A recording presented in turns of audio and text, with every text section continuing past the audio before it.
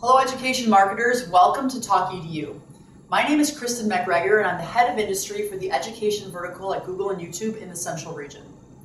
In this episode, we're going to address the growing role of online video in education marketing today and the impact that it has on your current and prospective students.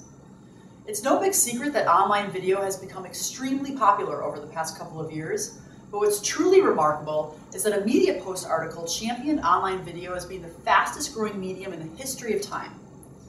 In fact, in April of this year alone, 181 million internet users watched 37 billion online videos. That represents 85% of the total US population. And YouTube.com captures around 158 million of these viewers, making it the #1 video and entertainment site on the web today. But one of the main points I really want to leave you with here today is that online video has become a major resource for your prospective students researching their educational journey ahead. For one thing, we know that 67% of these students use online video to better understand specific features of a school, and over 50% use online video to get a better understanding of a school's culture and its environment.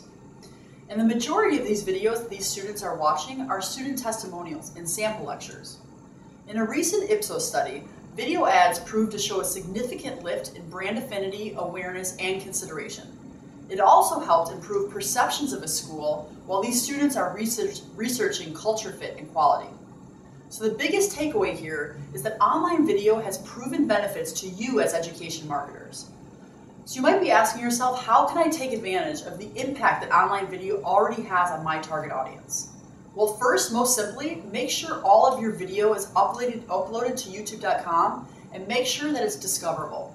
There are already cost per ad units available on YouTube.com, so you only pay when someone actively engages with your video ad, not when an impression is served or not when a video ad is clicked.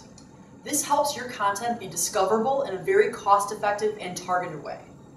Next, make sure you're taking advantage of your YouTube brand channel. A brand channel is your school's video destination online, allowing you to store your content, brand your page, and have a dialogue with the visiting community. And finally, if you do not have video content, I hope this episode has inspired you to create some. In the meantime, please visit a new resource available to you, YouTube for Marketers on a Google Plus page. Here you can grab ideas, inspiration, and implementation tips. We hope you enjoyed this episode of Talk EDU. We look forward to seeing your brands explode in the digital space through online video. Good luck.